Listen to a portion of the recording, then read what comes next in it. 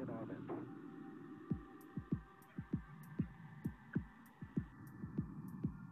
I see the flying car industry as game-changing when it comes to not only future warfare, but future military operations.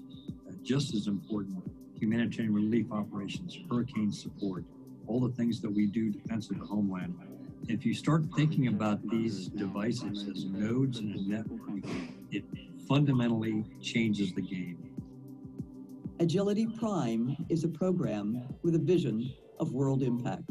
By partnering today with stakeholders across industries and agencies, we can set up the United States for this aerospace phenomenon. Potential outcomes are rewarding and transformative with both military and commercial applications. I want to offer my congratulations to Dr. Roper and his team for achieving this revolutionary rapid contracting and prototyping method to bring industry and DoD together to develop this new exciting technology with both military and civilian applications. This technology will have great benefit to the needs that we have in Alaska and the Arctic, where conventional aircraft, vehicles, and vessels oftentimes can't operate. Agility Prime is part of our Defense Department's long history of turning futuristic ideas into reality. I'm proud that the federal government is investing in revolutionary ideas. Agility Prime is leading the way.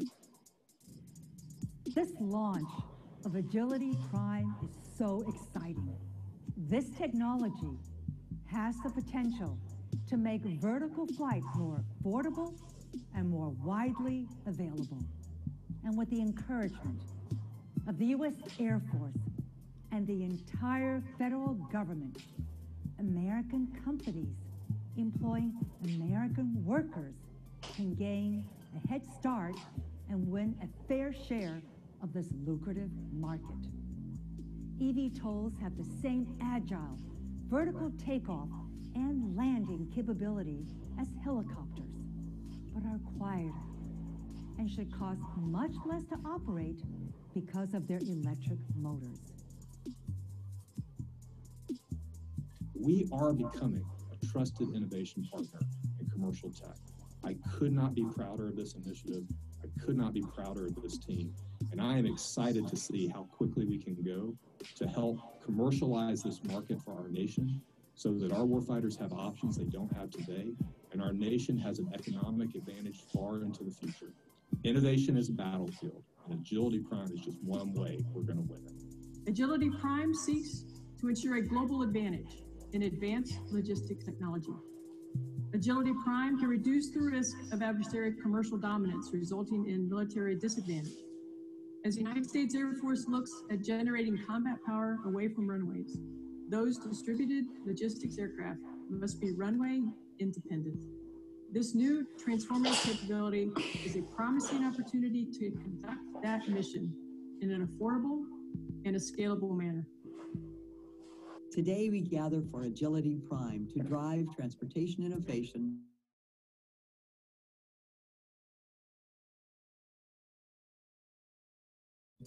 lower barriers to entry, and automation technologies make the requirements on the pilot much less. And we see flying as being accessible to a much wider range of people. It is truly a great credit to Agility Prime. They can put on this virtual event with so many hometowns of the United States represented. You know, industrial base is not really about just what a country can make. More than that, it's about the people who dream up what to make. And then, of course, those people who make it.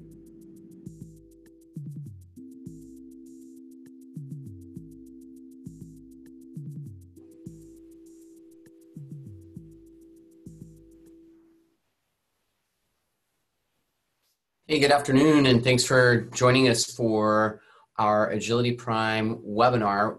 Slightly switched day here to Wednesday to get what we have for a phenomenal panel today, talking through simplified vehicle operations, the idea that eventually everyone, or at least more people than today, will have the opportunity to be a pilot through the fantastic technologies that are being put together.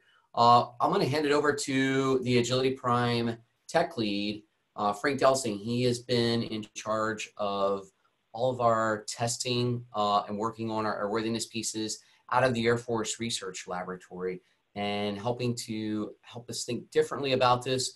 We have begun some of the initial discussions with great help of our industry partners, thinking about what training looks like into the future, thinking about how to start bringing into our Air Force the capabilities to do simulation in the very near term with some of the contracts that we have, and then looking forward upon completion of some of those airworthiness capabilities, the opportunity to start flying. So got a great panel here today with a fantastic moderator with Frank. Frank, thanks for your time. Thanks for all of our panelists here today. Over to you. Thanks, Colonel Diller. It's really it's exciting opportunity for me to be here today. I'm going to go ahead and share my screen and show you some of the experts that we have here to talk about simplified vehicle operations. On Agility Prime, as Colonel Diller mentioned, I'm the technical lead. So that essentially means I'm focused on airworthiness and test side of things when it comes to the orbs that we're looking at for the Agility Prime program. And so obviously simplified vehicle operations is an area that's very exciting for us in terms of the technology that's getting developed. So we've got a great panel here today. We've got representatives from government, from industry, from standards agencies, from consultancies. So you're going to hear some really interesting insight into some of the work that's going into simplified vehicle ops. So before I get started and start handing it off to the panelists to start giving you the information that you really care about, I thought I'd at least set the table and give you at least my perspective on what it means when we talk about SVO or simplified vehicle ops. So in my mind, it's really kind of a spectrum. If you go back to the Wright brothers' original flyer, you had an airplane that was arguably pretty difficult to fly. It was unstable in pitch. It took a lot of work on the pilot just to keep the thing flying straight and level if it flew at all. All the way forward to today, you get an airplane like the F-35B model that has a unified flight control system, so that it's seamless for the pilot when he goes from forward flight to vertical flight and everything in between. Well, so where does simplified vehicle ops fall on that spectrum? Well, you could argue that the unified flight controls of the F-35B are simpler than maybe what you saw on a Harrier. But I think what we're talking about when we say SVO is we're going beyond even what you see in the F-35B to the point where we start looking at increasing automation, autonomy, and some of the things that the airplane system itself can do to reduce to the pilot workload, really to the point where you start to see some of the requirements for pilot qualification and currency and things like that to get to the point where you can start relaxing some of those qualifications. And I think that's when you start to hit that kind of sweet spot of simplified vehicle operations, because otherwise we're just talking about making an airplane easier to fly. But there are reasons that we want to go beyond just making it easier. There's economic reasons, there's business plans, there are things, and you'll hear about that, I'm sure, from the panelists today on why we'd want to go there and take this beyond just making it an easier airplane to fly. I think some of the other topics here that we can talk about today is certification. Obviously, if you're talking about a new kind of more advanced approach to a system, now you have to start talking about how you're going to design that system, how you're going to test that system, how are you going to certify that system, ensure safety, how are we going to get public acceptance around this sort of thing, and really what kind of timing do we expect to see on these kinds of things. So listen for those themes as we go forward, and hopefully we'll have a really good conversation to get to really get the discussion started on where we see simplified vehicle ops. So I want to introduce the panel. First off, we have Mr. Dave Cizu.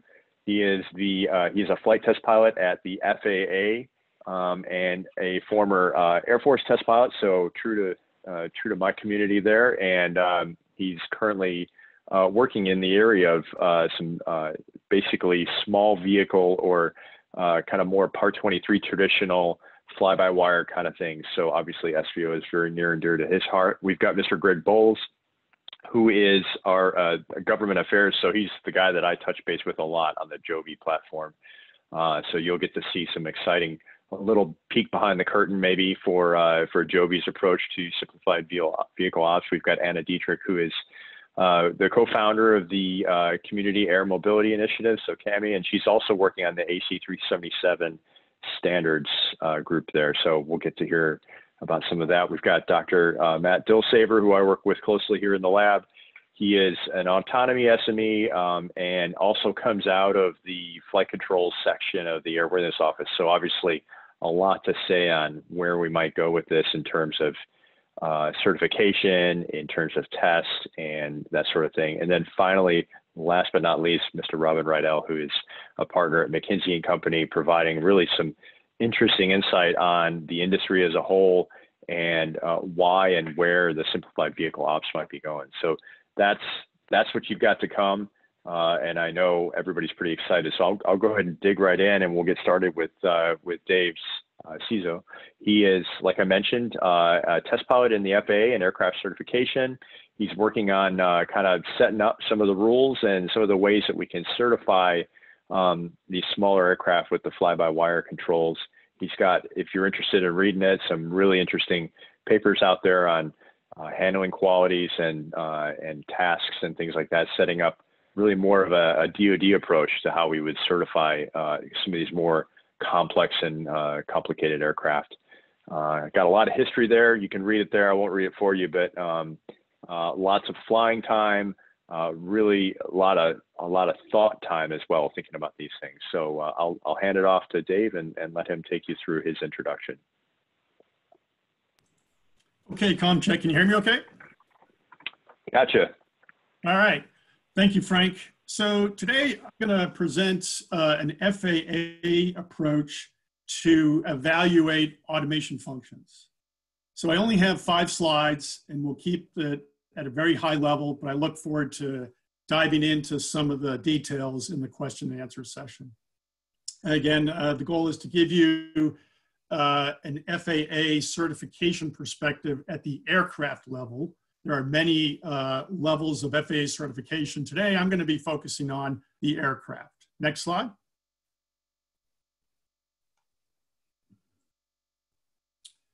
So as Frank alluded to, SVO, what is SVO, Simplified Vehicle Operations? It means many different things to many different people.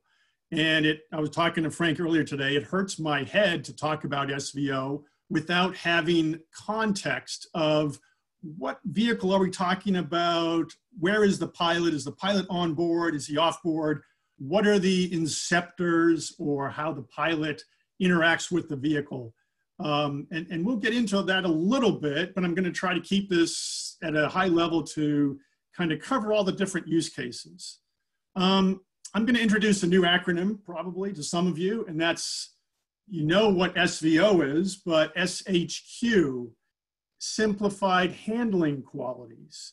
Again, at the aircraft level, from a certification perspective, this is a new paradigm if you have an aircraft, like Frank was talking about, where you have reliable automation that takes care of some of those stick and rudder skills that all of us pilots have had to demonstrate over the years.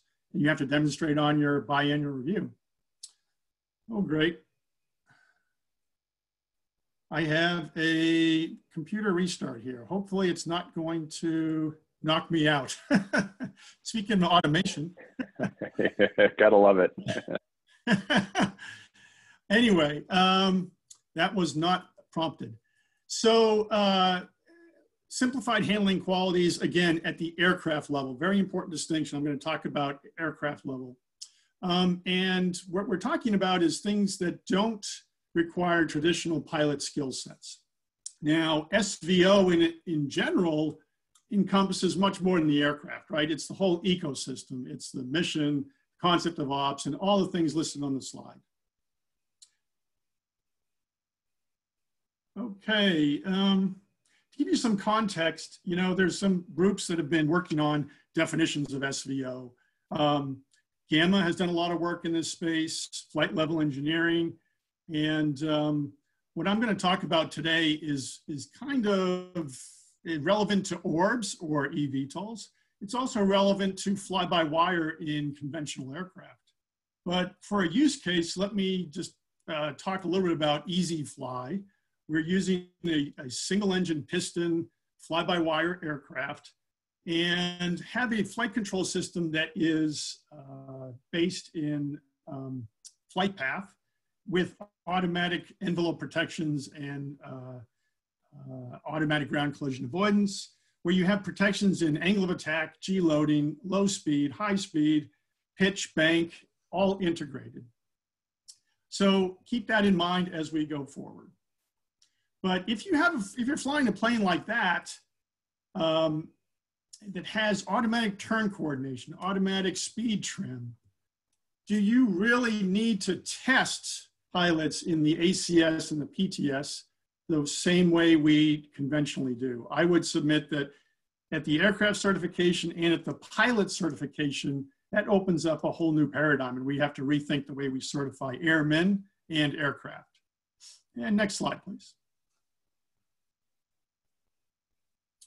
So here's the problem statement. We do have regulations in place for fly-by-wire, and we know how to certify fly-by-wire. We've done so with Boeing, Airbus, Dassault, Gulfstream, Embraer, Bombardier, et cetera.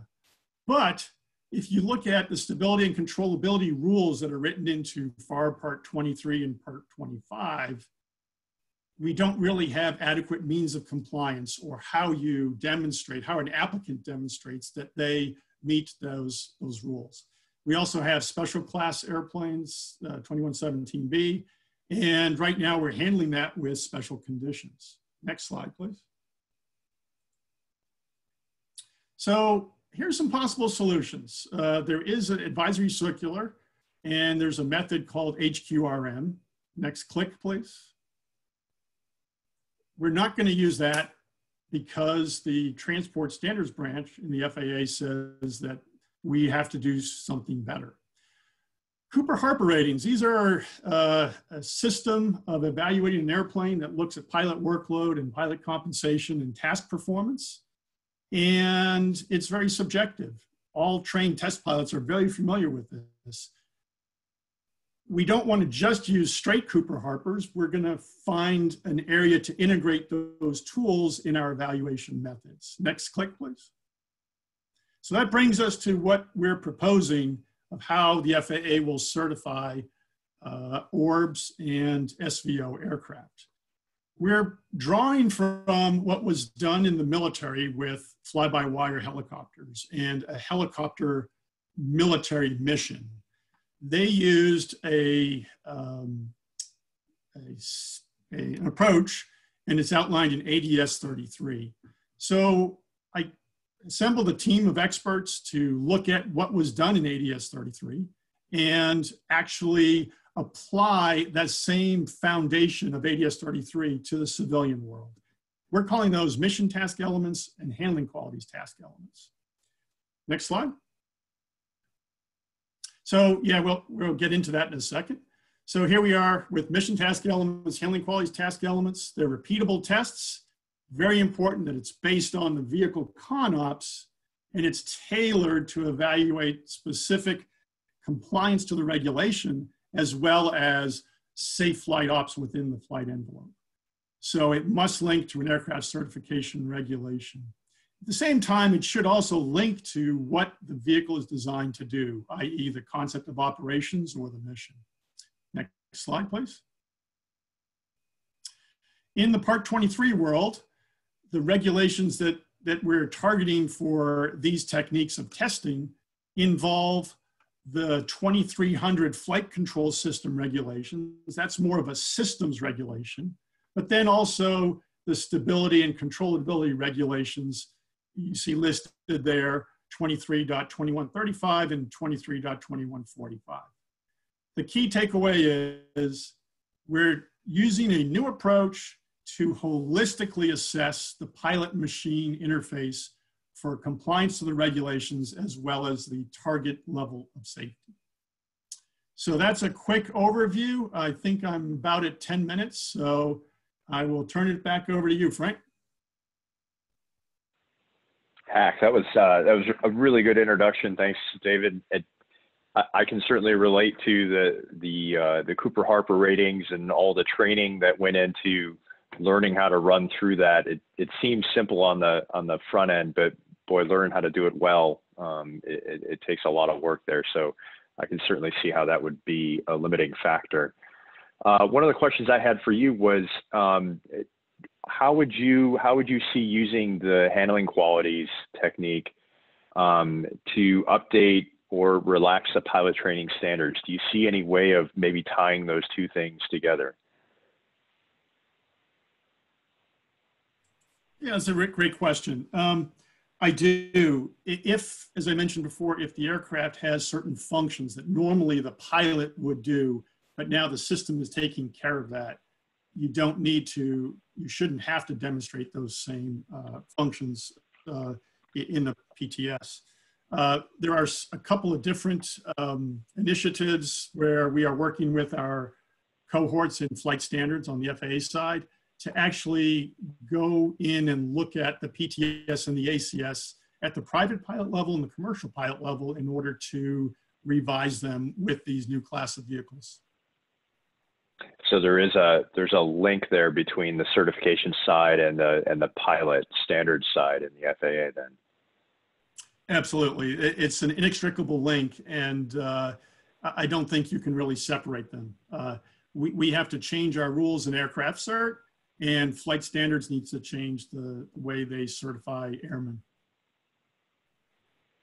And one more question, I think, and maybe Greg can chime in on this one too, even though he hasn't presented his slides yet, but do you see maybe the possibility of using your handling qualities testing? So in other words, finding areas where maybe the handling qualities are a little more difficult, require higher bandwidth from the pilot, to start targeting how you would design or where you would focus your design efforts in simplified vehicle ops. It seems like there would be an opportunity there to help focus your design team on where they want to use their precious time and resources to start making things simpler.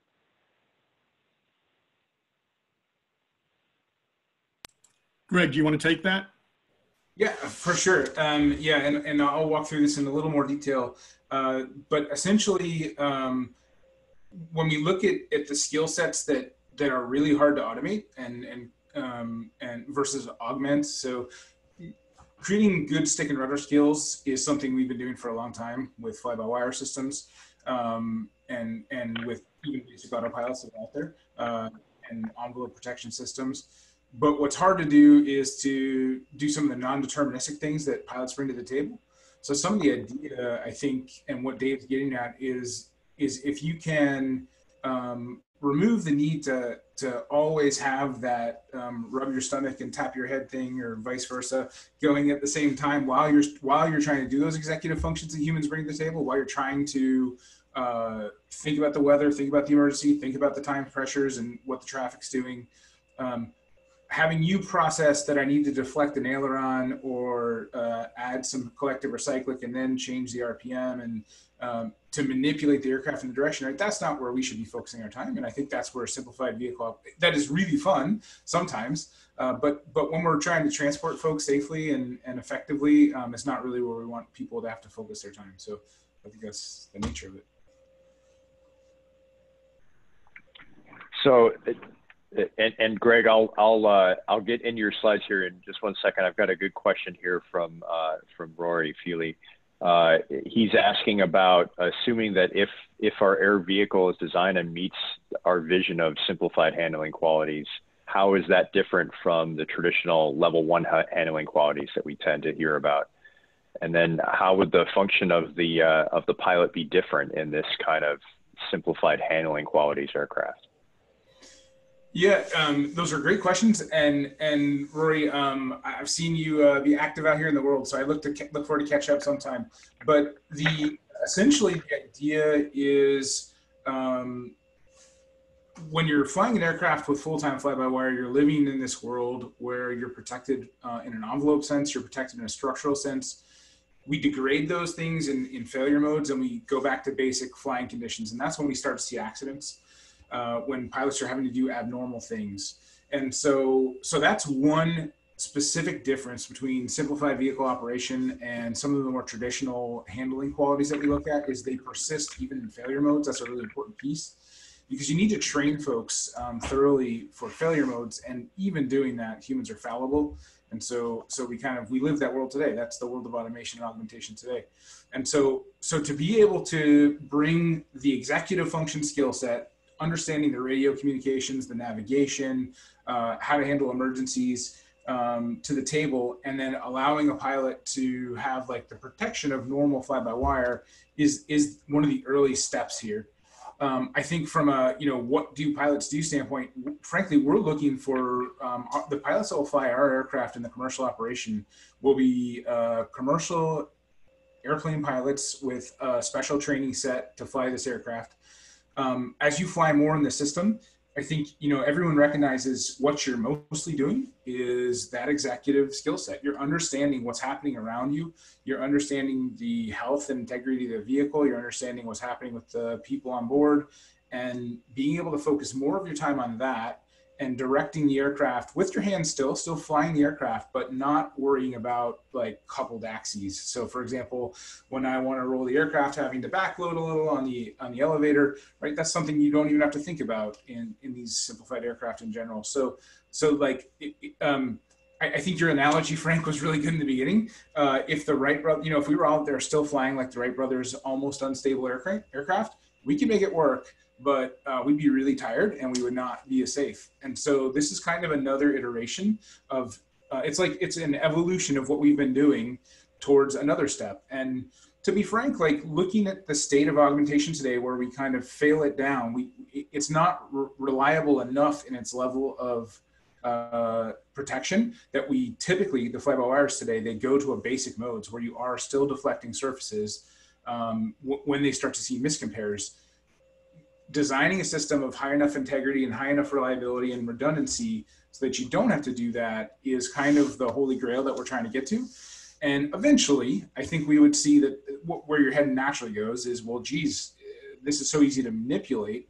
And working on the radio and navigation, communication, navigation and executive thinking is where I need to focus. Maybe that is a different skill set. So there could be a new class of pilots that, and I think that's what Dave, you were alluding to. But certainly I think, we're imagining a while of using all the critical skill sets that pilots have. Yeah, I agree, Greg. And I think what is different to me about level 1 handling qualities in a non-SVO airplane and level 1 handling qualities in an SVO airplane is, in an SVO airplane, I think the pilot is on the loop, not in the loop, and can take more time to do those strategic things that humans are really good at, thinking in a broader perspective. So that's a new philosophy. But if you peel the onion back on the aircraft and the way it's designed, I believe that the architecture of the flight control system and the failure modes, as Greg alluded to, that is a key enabler to not expect the pilot to jump in the loop and save the day after a failure. We'll assume that a failure will happen, but the basic handling qualities, there is no degraded mode. The basic handling qualities are the same. So just a concept. And I think, yeah, that's a very important distinction and what really makes some of these concepts different from what you typically see today. Thanks for that, Dave. And everyone, I just want to say thank you for the questions that we're getting. We're already getting more than we could possibly answer in an hour and a half. So just realize that even if I don't get to your question live today, the questions will be answered either through email or posted onto the agilityprime.com website later on. So we will get to those questions even if we don't get them live today. Okay, so in the interest of time, thanks for that, Dave. That was a great presentation, good discussion. I'm going to go ahead and transition over to Greg. He is again our government affairs guy on Joby, so he's our primary POC as we're working with Joby on Agility Prime. He's got lots of history there, as you can read in this space of eVTOL, and working through some of the regulatory hurdles that we start to see already and we expect to see in the future. So Greg, I'll go ahead and hand it over to you for your presentation. I'll cue your slides up here so you can get started. Awesome. Thank you very much, Frank. And so, yeah, so in this space, there's a lot of questions. We can jump right to the first slide, first content slide, actually, if you want to. So just to summarize, I think everyone knows Joby. We'll kind of go, you can jump ahead. So we're based in California. We're flying this aircraft quite a bit. By the way, we'll get to this in a second. We look at this, and you can click once, I guess, and it'll show some data here. There you go. So we consider that aircraft to be an airplane that can also take off and land vertically. So the method of control that we're looking at is much more like the F-35B unified path than maybe what collective and cyclic stabilized controls might be.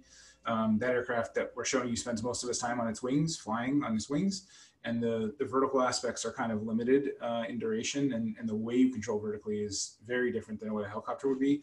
The failure modes are very different than what a helicopter would be. So we can go into that detail if there are questions later.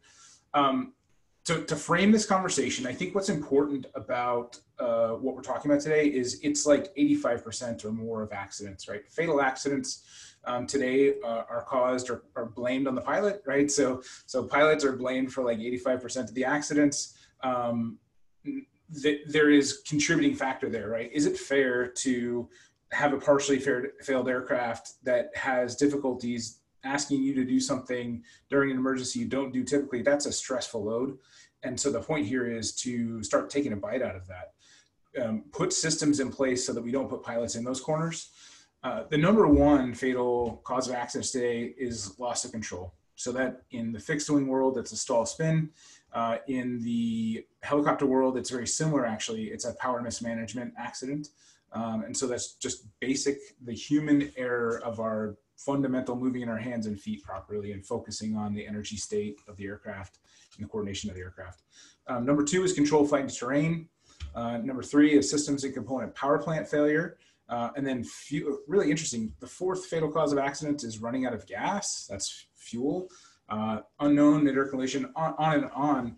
But the point here is that simplified vehicle operations can take a huge chunk of those accidents and make our lives more reasonable as pilots. So let's jump ahead and kind of talk about how this has happened once before. So with controlled flight and terrain, and actually I think if you click once, there's a build on that. There might be one more. There you go. So once upon a time, we were seeing pretty steady CFIT rates, and it was like the third cause of fatal accidents for a decade. And all of a sudden, it started to go away. And we were all scratching our heads initially because there was no new mandates, there was no new training, there was no new equipage in the aircraft that was measurable.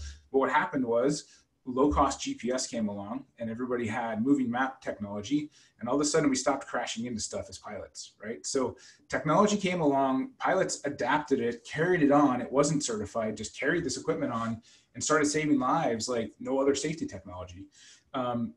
Now, this is the kind of thing that technology can do when it's incorporated well. We could pick this apart and say like, hey man, these batteries could fail. These iPads, who knows if that's the right data? You could have a frozen screen. All true, but look what it did with all those weaknesses. And so when we're able to like reasonably put in place technologies that can take whacks at these big areas like loss of control, that huge hanging issue, we really have huge opportunities. So jump ahead if you would, Sterling. We can jump one more. So when we look at this issue, you start to say like, what does the pilot bring to the table? So if we're talking about the things that pilots are good at and things that pilots are not, let's look at everything a pilot has to do. So I sometimes look at a pilot as a processor, like a computer processor or a meat processor, that a human processor.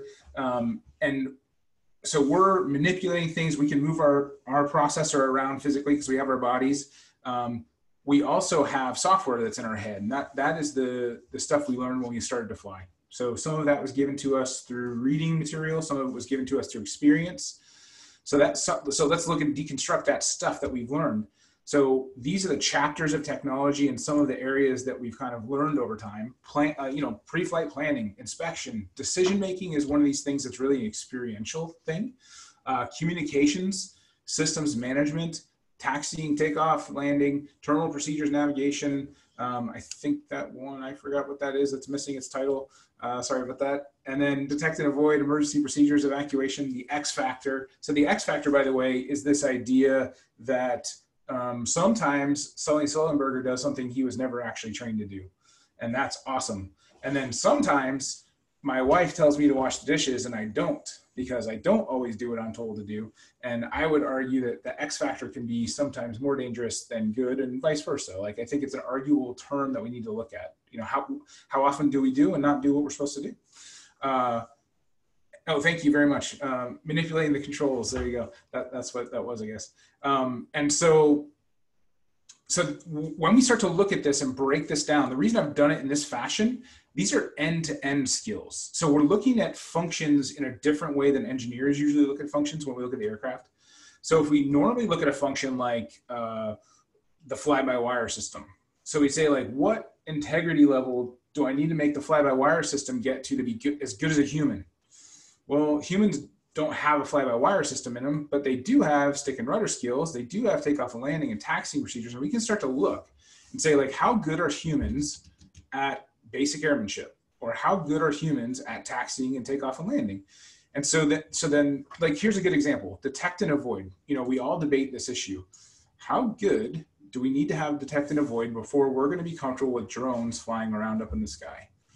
So I will tell you, as a pilot, we probably don't see that well, right? I mean, we get a lot of traffic calls, 3 miles, 12 o'clock, and say, like, okay, oh, now I see them as they're going by, right? And so it's not perfect, but it's good. And how good does that computer have to be? Does it have to be 10 to the minus 9th? Or if it were 10 to the minus 5th, is that way better than we're doing today?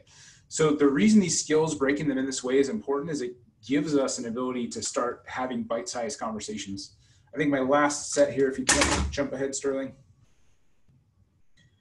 So I mentioned this earlier, and one of the keys here is, and I saw there's some great questions, like, why is this any different than any existing autopilot or any existing avionics?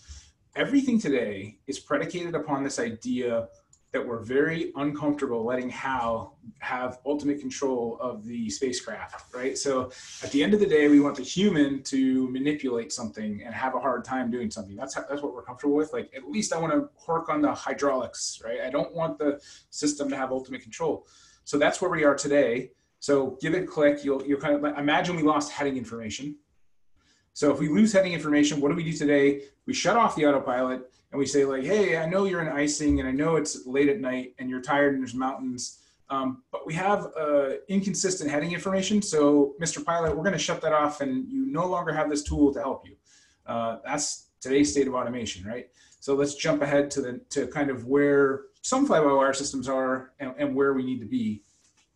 So let's imagine that same failure. So click one, Sterling, like with a 3-channel traditional fly-by-wire system, the opportunity is, okay, we know fly-by-wire 1 and 2 are now seeing a heading issue, but we've got plenty of consistent fused information. So we know where we are and we know what we're doing. We're going to flag that. We're going to say, like, hey, there's bad heading information.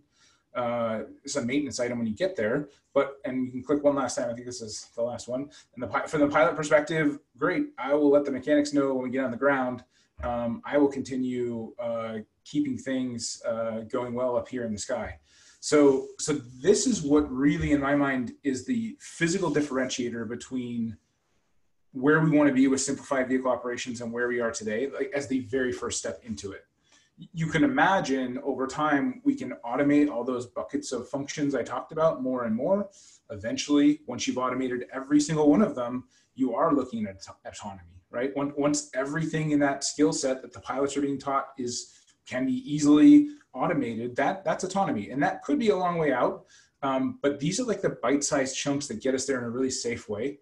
And so from our perspective at Joby, we're looking at going after the things that us pilots are not awesome at every single day, making our lives a little easier, and then still letting the pilot be the master of the ship, deciding, making all the decisions, doing the communication, the navigation, frankly, controlling the aircraft, but just controlling the aircraft within bounds.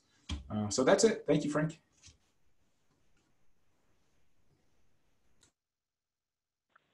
Thanks, Greg. I appreciate that.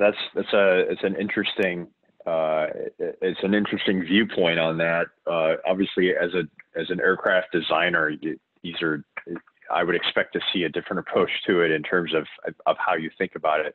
So from your perspective as a player in the industry, how critical do you see SVO being to getting to that kind of commercial viability and commercial success? So a lot of the folks on our team have talked about this in the past, but eVTOL specifically is going from a thrust-borne lift onto a wing-borne lift and back and forth through a transition phase there. And so from a human standpoint, that can be difficult. If you look at the Harrier experience, it's proven to be. And then if you look at what's happened with F-35B, the functions aren't exactly automated. The pilot still commands what speed the pilot wants to fly at and commands the direction they want the aircraft to go, but the pilot doesn't tilt nozzles and doesn't rate up and down RPMs or thrust.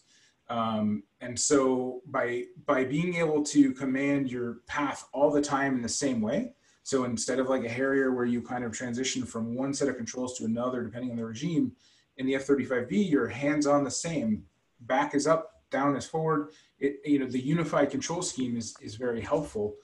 That's really important for eVTOL. So having pilots of eVTOL be able to fly these aircraft in a very simplistic way is critical. So if this had become really difficult, being able to hover or do thrust-borne lift versus being on the wing, and if that was a very difficult skill set, that takes extreme amounts of training. That's what the traditional powered lift ratings have been. And so by being able to employ a degree of simplified operation, you open your world to a lot of existing airplane pilots, existing helicopter pilots. The stick and rudder skills or the pedal, yoke, and pedal collective and cyclic skills are not as necessary. And so it's the functions that all pilots get over time that become really critical. And that's helps the success of this industry going forward. Okay, and then one more question before we move on.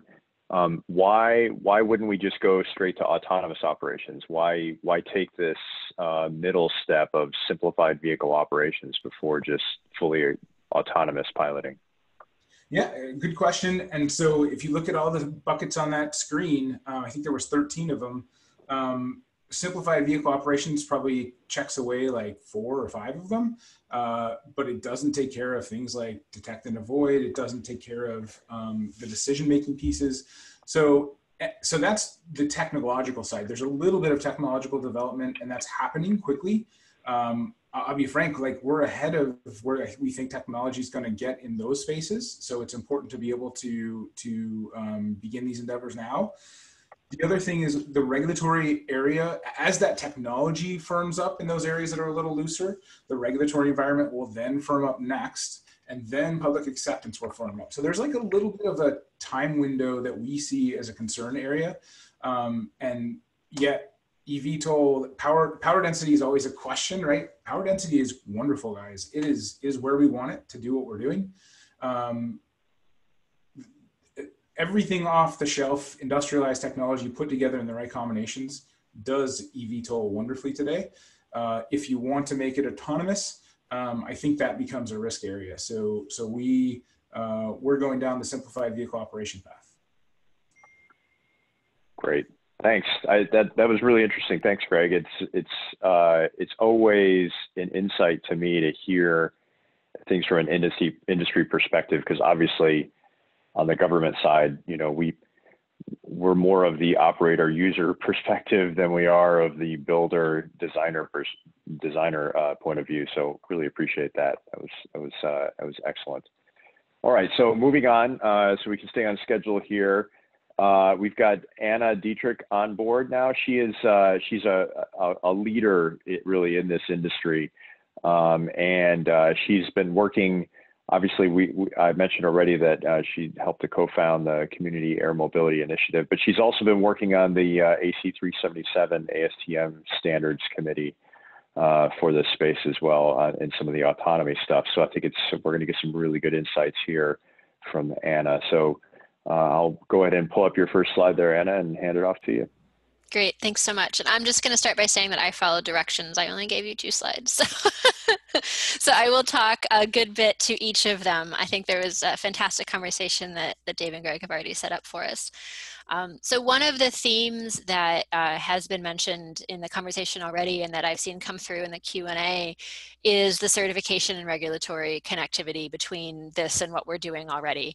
And that is what ASTM AC 377 was created to do for autonomy and automation broadly, and SVO is part of that. So for those of you who aren't familiar, ASTM is the Standards Development Organization which hosts the majority, I will say, of the means of compliance that have been accepted for Part 23, Amendment 64, which is the performance-based rule that in many ways has made a lot of this possible. And in fact, just yesterday, I believe the Federal Register published notice of acceptance for a significant chunk, a new library for that rule. So the AC designation within ASTM is for advisory committee. And what that is it's an opportunity for collaboration among different lines of technical development within that organization. So AC 377 supports and hosts participation, I guess I should say, from all 4 of the aviation committees that you see listed there. So everything from light sport aircraft all the way through general aviation aircraft and the unmanned aircraft system. So it's a nice meeting of the minds in that regard. So we're trying to come up with kind of holistic approaches for this. One of the pieces of the AC committees is we don't write specifications the same way as F44, F38, et cetera would do. We are publishing a series of technical reports to provide foundational information and guidance for the technical committees and for the industry in terms of how to think about certification for autonomous and highly automated systems. The first 2 reports have been published. Those are the Terminology and Requirements Framework and the Developmental Pillars of Increased Autonomy for Aircraft Systems reports. And the third is Regulatory Barriers to the More Widespread Use of Autonomy in Aviation. That is under development now. I expect to see that one published mid-next year. For the Terminology and Requirements Framework, I'll just say a few words on that. It really is building off of the concept of the deconstructed pilot that Greg shared. So the idea is to do a functional breakdown of what your system is going to be doing. That allows you to be flexible. Are you automating 4 things, like Greg mentioned? Are you automating everything? Are you automating one slice? And from there to go through a series of questions, a decision tree, if you will, of how to come up with a tailored set of requirements that would adequately address the considerations for that function in that system. It also takes into account where the ultimate responsibility for that function lies. Is it with a human or is it with the system? The second technical report, the pillars, as we call it, that covers a number of sort of foundational technical pieces that the committee, with the cooperation from the FAA, felt were not necessarily really as embedded into the industry as we would all like to see. So that has some basic technical information, best practices, and that kind of information captured there. It includes topics like development assurance, partitioning, modularity, dynamic consistency, and it touches on the interaction of the human with the system as well. So it covers this particular topic also.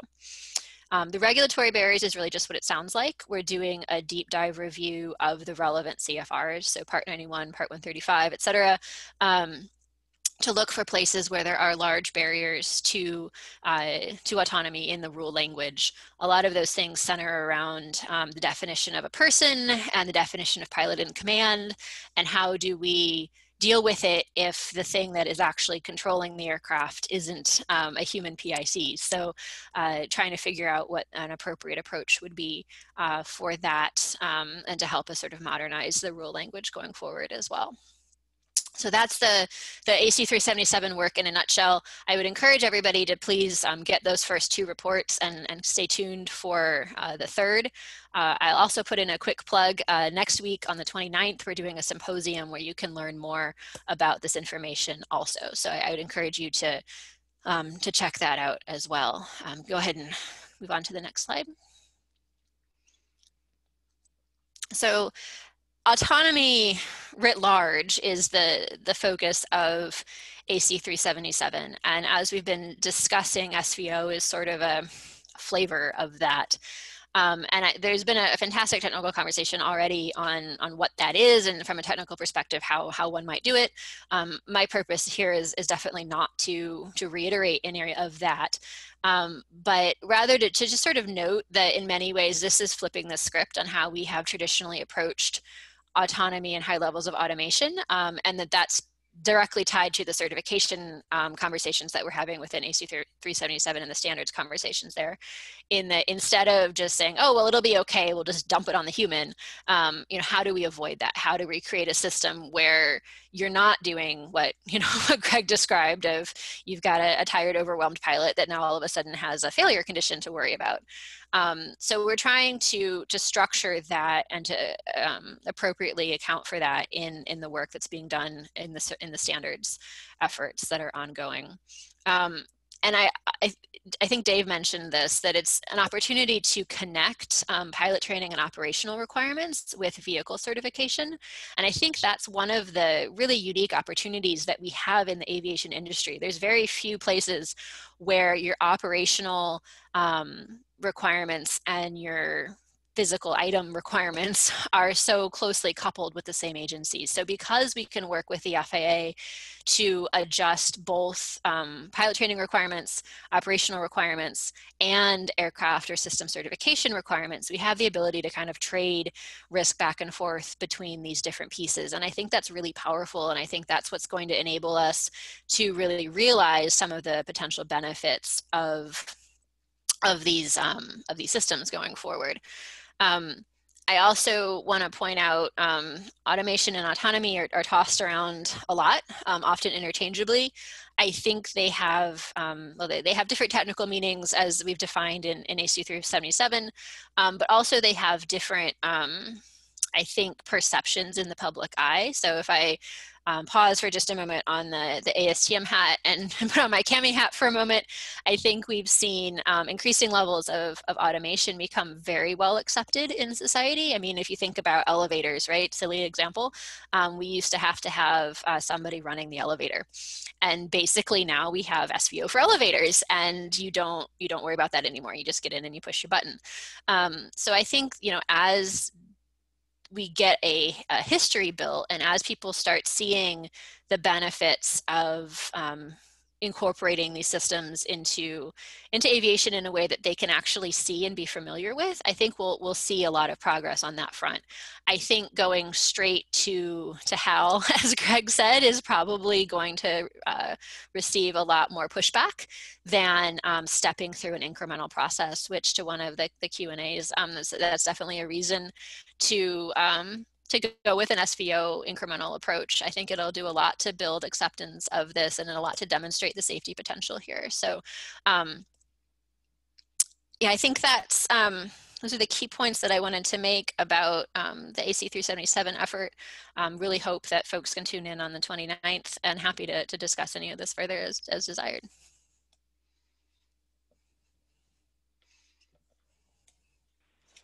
Thanks, Anna. That's great. It's really interesting that you mentioned the linkage between training and the hardware, and obviously in the Air Force you see that linkage is probably even stronger than it is in the FAA, in that we own, operate, maintain, certify our aircraft, and we also train and certify our pilots. So there's a linkage there, but we're starting to see the same kind of things in terms of we need to train our pilots differently.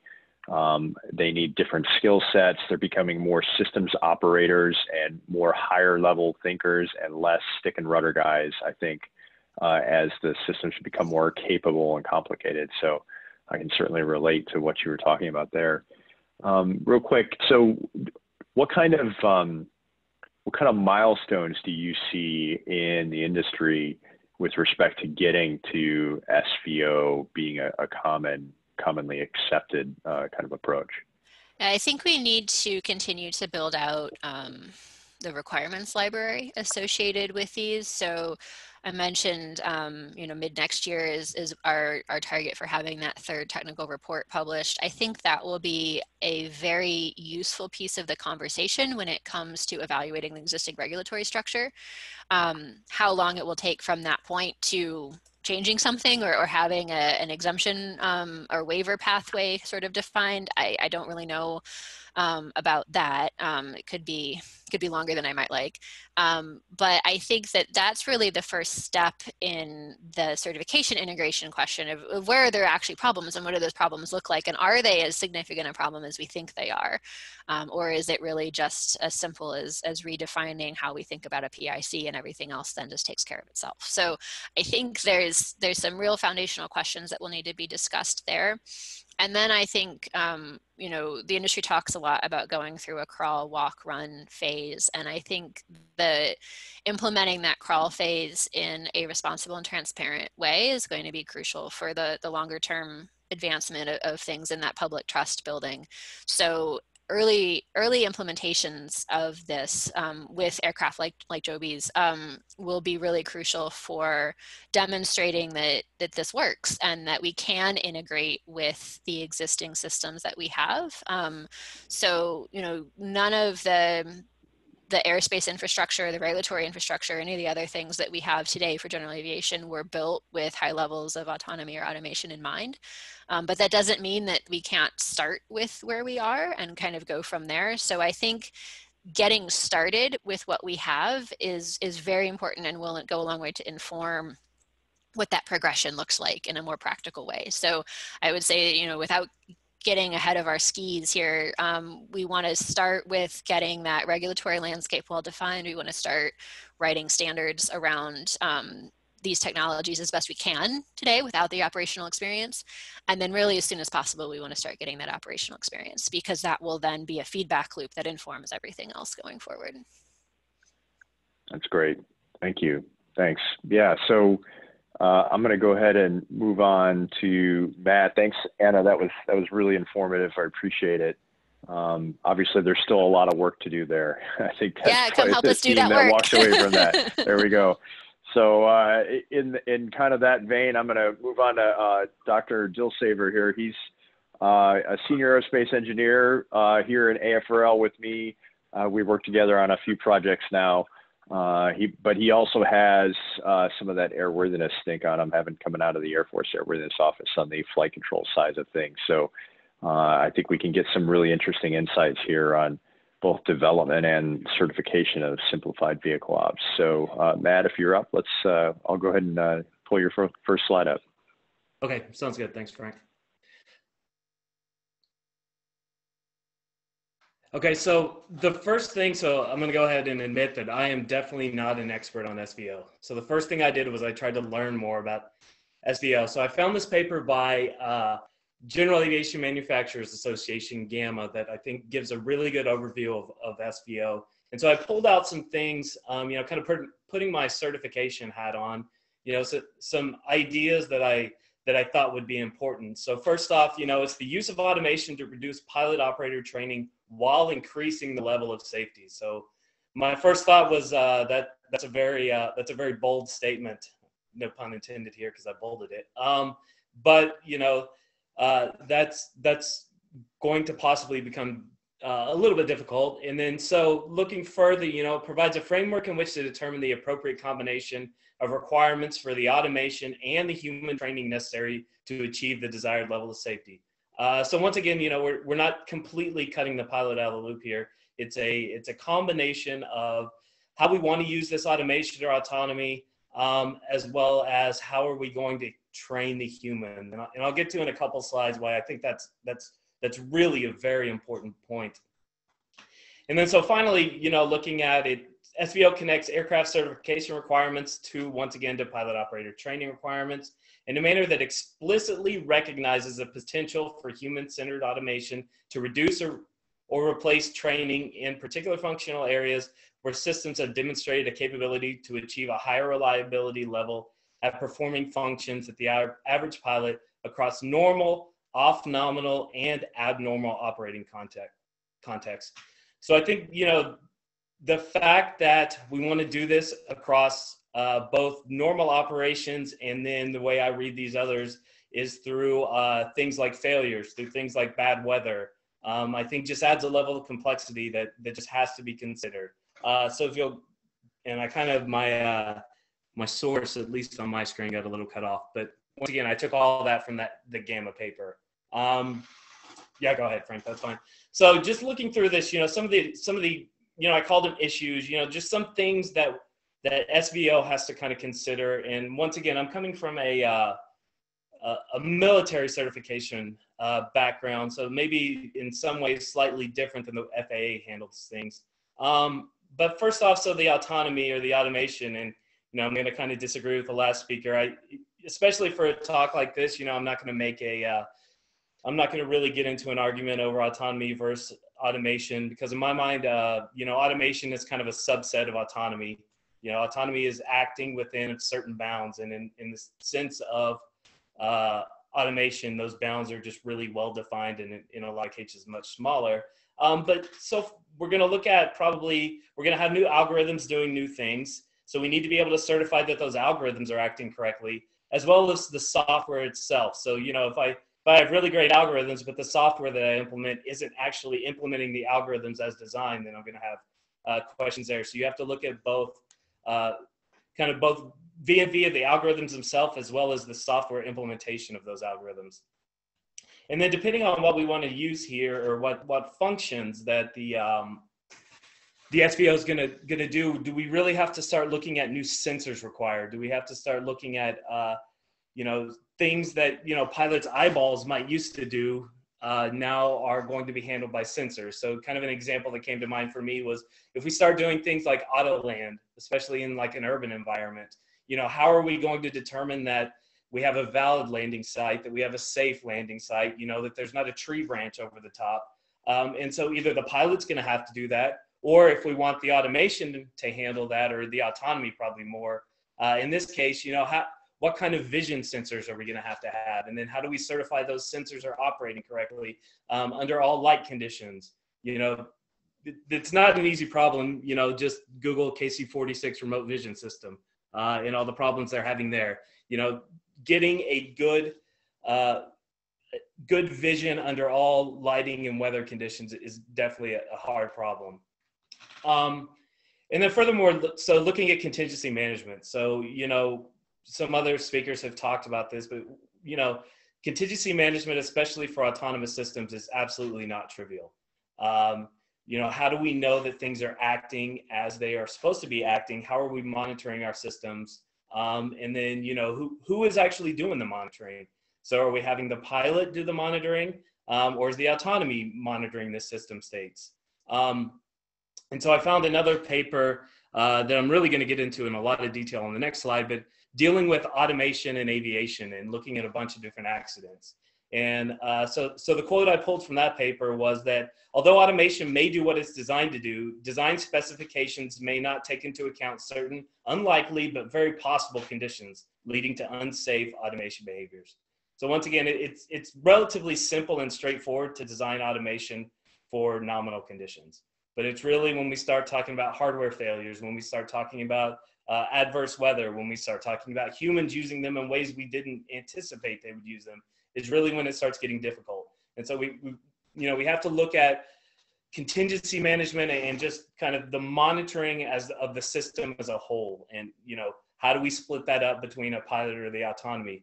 And kind of one thing that I've kind of noticed is that, a lot of things, the easy thing is to say, oh, well, we'll just have the pilot monitor it. But, a lot of, to me, kind of a key driver behind this is we want less training requirements. Well, now if we have the pilot that has to monitor all these automation systems and all these subsystems and figure out what's working correctly and what isn't, are we really now cutting down at all on training requirements?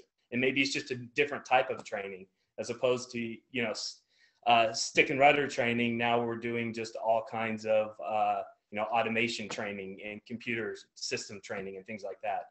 And then so finally, I think the key thing here is pilot vehicle interface. So it's absolutely essential that the pilot knows what the automation is and is not doing at all times. which once again could drive additional training. And it has to be very well represented to the pilot, the current state of the automation, and what functions the automation is and isn't doing. And that could be very different from aircraft to aircraft, in which case you would have to have, just like we do now, specific aircraft training for each aircraft that you're getting into. So next slide, Frank. And so kind of pulling a little bit more on that. So looking at the MITRE report on automation accidents, and it lists, and this is, if anyone's interested, I've found a lot of great information in this paper.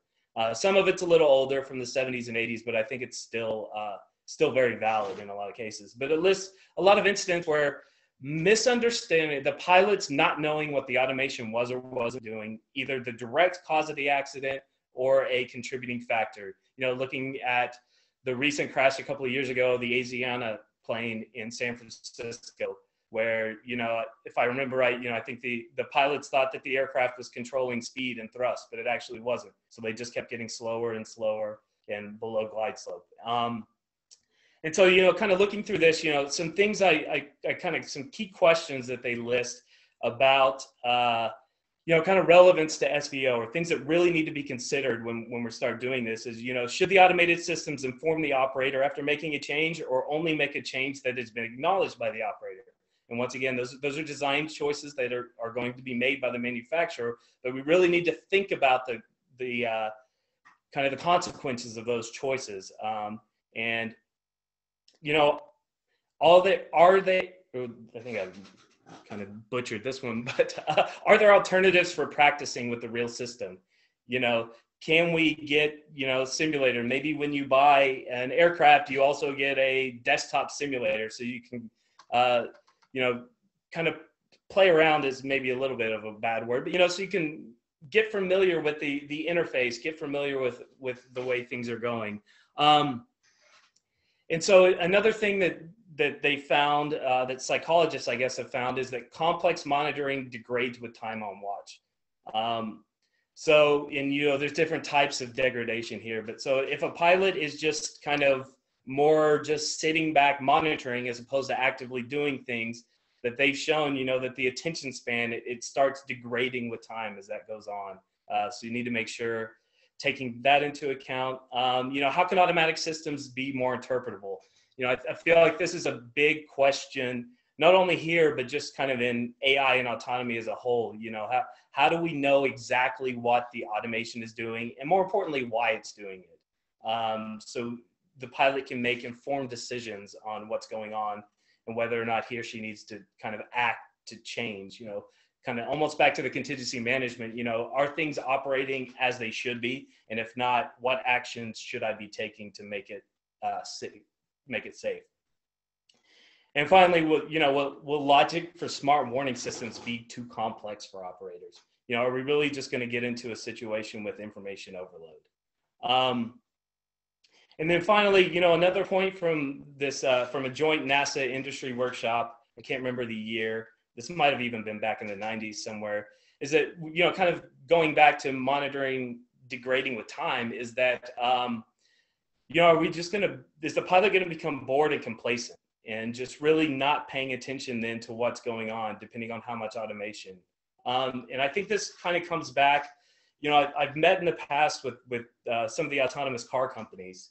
And really, if we start getting into, if you're familiar with the SAE levels of automation, we really start getting into kind of level 2, level 3, where the automation is in charge, but the human still has to be in the loop monitoring. And they're actually there's some studies that have shown that that's really the most dangerous place to be.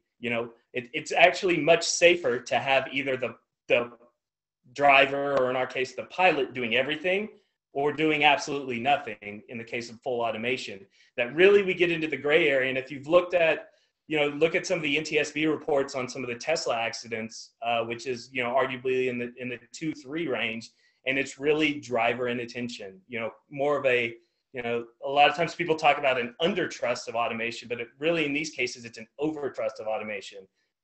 People think that, in one case, the guy was watching a movie, when he's supposed to be actively monitoring what's going on. So, it's just, how, you know, this middle ground can be very dangerous. And so we just need to make sure that we're really taking that into account and the human factors of everything when looking at SVO. And I think that is all I had, Frank.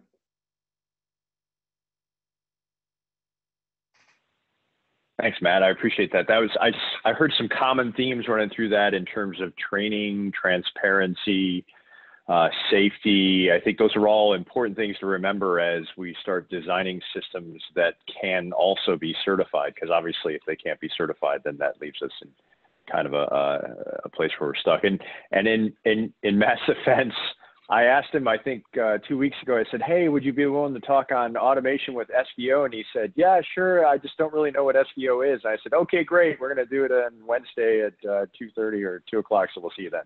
So you can obviously see why he's got a PhD, because he went and found papers and he's got references.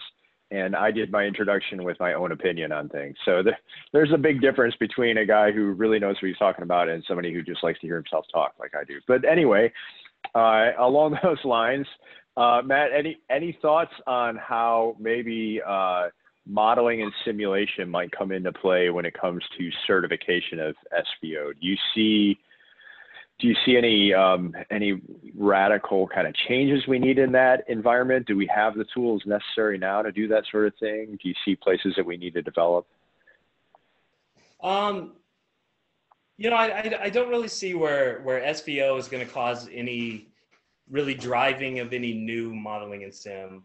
You know, but on the flip side, you know, I do believe that, you know, M&S will be very important as we're doing things like pilot instrument design, and, you know, how are we telling, you know, normal caution warning advisory type stuff, and how does that all look, and how do we prevent operator overload? And, you know, a lot of those things, you know, once again, I'm not really a human factors person, but, you know, a lot of those things they can study in the simulator and figure out, you know, how that, you know, what the best way to present information to the pilot is. And then obviously, you know, when we're designing autonomy, you know, varying levels of M&S depending on where, you know, the kind of design maturation is at the time. But yeah, I don't really see anything where we need to change the type or the, you know, the way we do M&S. Yeah.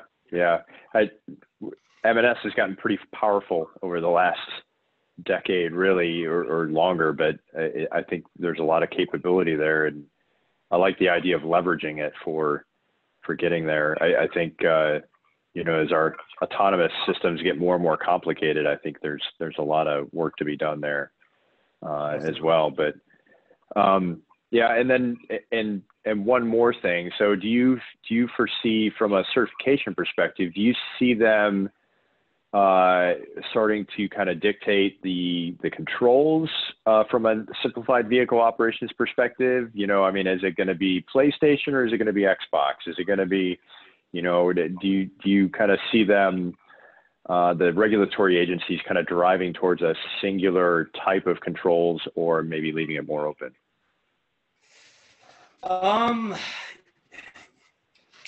That's a good question. I think in general, you know, speaking at least from the Air Force, we like to tell people what to do, not how to do it. So I feel like, you know, whether you want to go with an Xbox controller or just a whatever, touchscreen iPad, or, you know, whatever you want to do, as long as you can show that your entire, right, because we don't certify a controller, you know, we certify an aircraft as a whole. So as long as you can show that your entire system has the required levels of safety, I think you could get away with any of those. That's perfect. Yeah. Excellent. All right. I appreciate it, Matt. Thanks. I'll let you off the hook now. At least until we get another question that's good for you.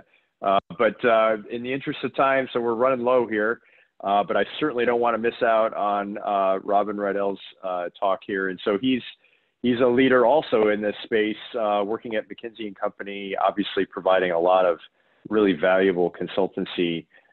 He's got a background in the aerospace world from both his bachelor's and master's at MIT, but also as having been an airline pilot. So He's got a really interesting background to present to this, and I think some really interesting points to make. So Robin, I'll pull your first slide up for you and hand it off.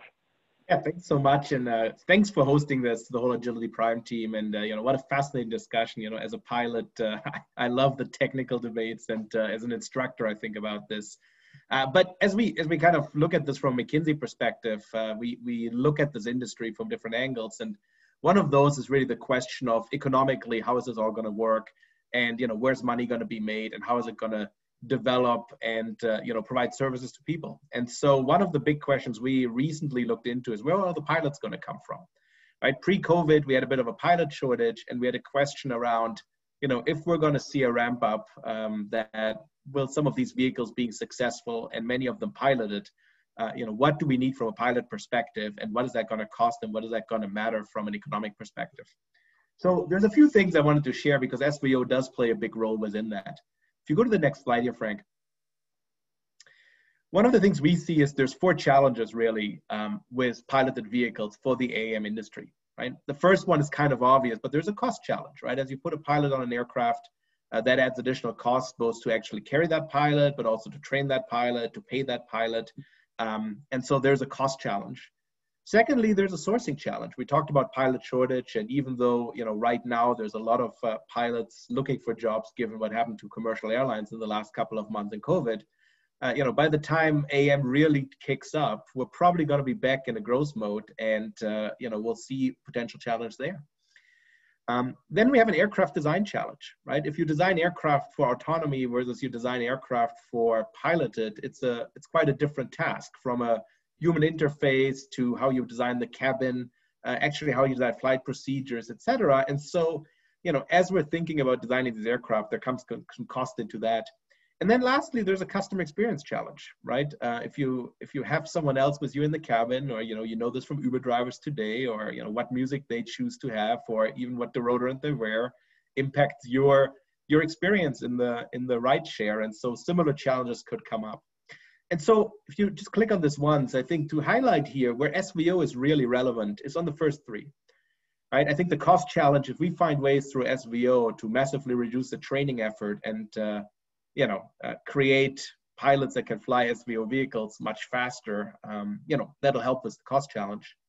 On the pilot sourcing challenge, similarly, right? I think today, we source pilots by telling them you have to go through a commercial pilot course. It's probably going to take you close to, 2 years. It's probably going to cost you $80,000 to $150,000, depending on, whether you do rotorcraft or fixed wing. And so, sourcing pilots will be much easier if we have an easier path into that profession.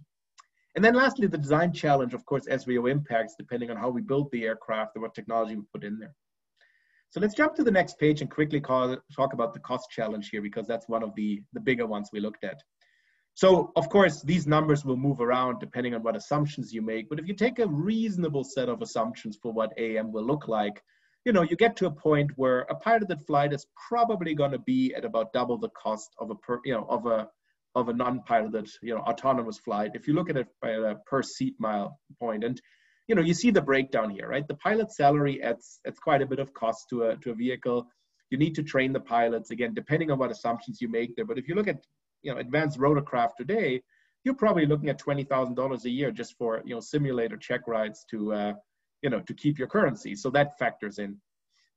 There's a designer's option. And then the last big one here is really the occupied seat, right? So if I have a 2-seat aircraft and I need 1 seat for a pilot, that takes down the availability of seats that I can use for paying customers, and so therefore the cost, right? Same if I use 1 seat out of 4 in a larger vehicle. So SVO really will have impact on a couple of these. So Frank, if you click on the page,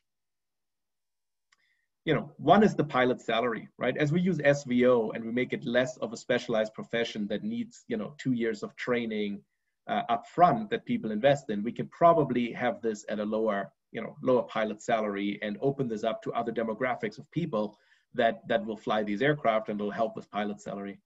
I think on pilot training, that's the second one where it will help, right? So if we don't need to go to an expensive full flight simulator every 6 months to keep current, definitely will help there. And then lastly, on design adoptions, of course, we'll see some impact there. And so SVO will help bring down the cost of AAM, which then will help adoption, will help make this a mass, transportation system rather than, a toy for the rich. And I think that's something many of us are looking forward to. Next page, please. So to talk quickly about the pilot challenge, and I know there's a lot of debate around this. We published a paper pre-COVID with these numbers, and we said, look, today we roughly have about 360,000 pilots. Business aviation about say 50 to 60,000, and then airlines have the rest. We were going to see attrition over the next 10 years of about 150,000, and then as the airlines grow and as UAM comes on board or AAM, we will see additional need for pilots. Now, COVID had changed that a little bit, but not that much. I mean, two things, and Frank, if you just hit the slide forward once. Two things we'll see, right? One is by 2028, we will probably, be back on a growth path for commercial aviation and business aviation, right? And so airlines today are hurting, we're down significantly, but, they are projected to ramp up by 2024, 2025. So when this industry really becomes live, right? So when we're starting to see scale in AAM, we will probably be back in the growth rate for airlines and for business aviation. So there's going to be a bit of a shortage just from that. And then the second thing to notice is we're going to have heavy attrition over the next years, right? People are leaving the profession because they're furloughed, or we see a lot of early retirements that the airlines are providing incentives for. And as a result, probably that attrition error will go up quite a bit. And therefore, we'll need to train way more people to actually get back to our 2028 number, right? And so you will see the influx for training probably going up by another 50, 100, 150,000. And so that means money on the one hand, right? It's expensive. We think if you had to train the 60,000 AAM pilots here with traditional means, you're looking at $4 to $6 billion just the training cost, right, for an industry. So SVO can massively help with reducing that cost, but it will also help with the timeline, and it will help with the people that we can draw into the profession that will actually qualify for this, right? So if you no longer have to do a 2-year, in-depth study, opens up to other demographics. So that was a quick overview of how we look at the economics here and how SVO will impact those. Frank, on the next page, just very briefly, we did publish a white paper on this. It's freely available on our website, so you can download it from there. And then feel free to reach out to me with any questions. Very happy to engage on the topic. Thank you so much for hosting, Frank. Thanks, Robin. That was really interesting. It's funny. I've been keeping my finger on the pulse of the whole pilot shortage thing, partially just being a pilot, but also because a lot of my friends in my year group are certainly in that kind of that window of they were all getting the pilot jobs that are now getting furloughed. So it's very interesting to me to keep track of that and all the talk about the causes of the pilot of the pilot shortage and all the solutions. I very rarely hear anybody talk about urban air mobility being a draw on the pilot population or being a requirement to that. And certainly, I think COVID's kind of taken the front seat to the pilot shortage. But in the end, I think in the long run, as you mentioned, the attrition numbers go up when you start coming back because you're not going to get everyone back that has left now because they're going to go off and do other things, and some guys are going to like that. Right. So I think that's a huge problem from a pilot perspective. And if you think about the Uber model to urban air mobility, if all our Uber drivers had to have very specialized licenses to be able to drive an Uber, suddenly that business plan has trouble as well. So it is interesting to think about this from that perspective. In that line or along those lines, what do you see as kind of a method to how do we prime the kind of the pilot training pipeline to allow us to fulfill these requirements for SVO? Yeah, I think it really will come down to what the certification levels are and what we can get to, right? So if you, depending on what taxonomy you look at, if you look at SVO2, we're thinking about a few weeks of training versus 2 years of training, right? And if you think about the curriculum, right, what you have to go through either today as a commercial, fixed wing pilot or helicopter pilot, you look at things like, turbine engines, you look at things like high altitude aerodynamics, you look at things like, weather phenomena on long range flights. all things that are not relevant to this environment, right? So if we, on the theoretical side, can really skim down the curriculum to the relevant pieces and add a few, right, for the urban environment, and then on the actual flying skills side, have the vehicles that would truly enable, a much more simplified interface. We could get training times down to a few weeks, and call it the requirement for candidates to get into the industry would be much lower at that point as well, right? I mean, I look at some of the things that, so the startups are doing. There's a helicopter company, as I'm sure many are familiar, in LA, which has started to, do a bit of an iPad interface for smaller helicopters. And, you could get people trained very rapidly on that. And then you bring down the cost from, call it 100,000 to get your license to something more like 5,000 or 3,000, right? And so you get a different bunch of people interested in the job. You provide an opportunity to enter aviation, through that path, and you make it a lot cheaper. I think those are some of the prerequisites we need to see. If we try to grow, advanced air mobility with classical pilot licenses, right, the cost function just will not work out properly. And I think the value proposition will not work out, because there's one thing that, we're telling pilots in the space at that point, which is, listen, we want you to come in and fly people in the urban area, and you're going to have to invest in a pilot license up front and make this career choice. But we're also very keen of automating you away, because everybody's talking about autonomy, and in 5 years you're going to be out of a job and out of a career, and really you're just here until our computers are good enough, right? And it's not a great value proposition to convince people to spend 2 years and $100,000 to get a license, right? And so question is, how do we integrate that with other aerial modes, right? Could this be a stepping stone like regional airlines into a later career, right? Those are kind of the things that the industry need to figure out. So a lot for us to do to really kind of unlock the pilots into the space.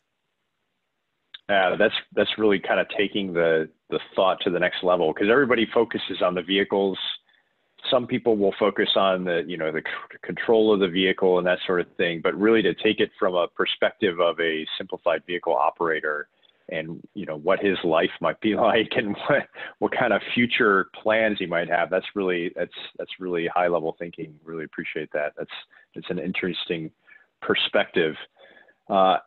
I think unfortunately we're running out of time, and I just want to say real quick to everybody on the panel, thank you so much for your insights and for all the presentations and the questions that you've been able to answer.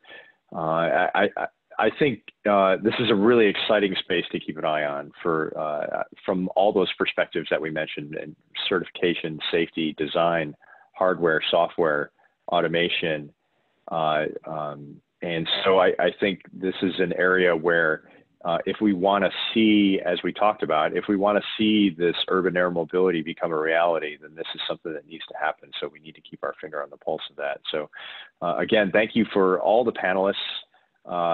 And I'll pull up the slide again, if I can get it to get there quickly, of everybody that was involved, just so that we can get everybody's name up there again real quick. But I look forward to continuing our discussion on this. Again, if you have a question submitted that hasn't been answered yet, we will get to those, and we will post the answers on the Agility Prime website for everybody to reference. And Sterling, I don't know if you're there, if you want to take it and give kind of a plug for the next Ask Me Anything. I'm not sure what the next topic is, but I'll leave it there for that. Yeah, so thank you, Frank. Appreciate everyone tuning in. The next one will be next Friday, back to our usual times, continuing with the ecosystem tour. So we'll have a good group of folks on from the ecosystem to talk through their things. So thanks everyone for joining us, and look for the email on that stuff. Thanks, guys. Thanks so much for hosting. Thanks. Thank you all. Thanks. Yeah. Continue talking. Thanks.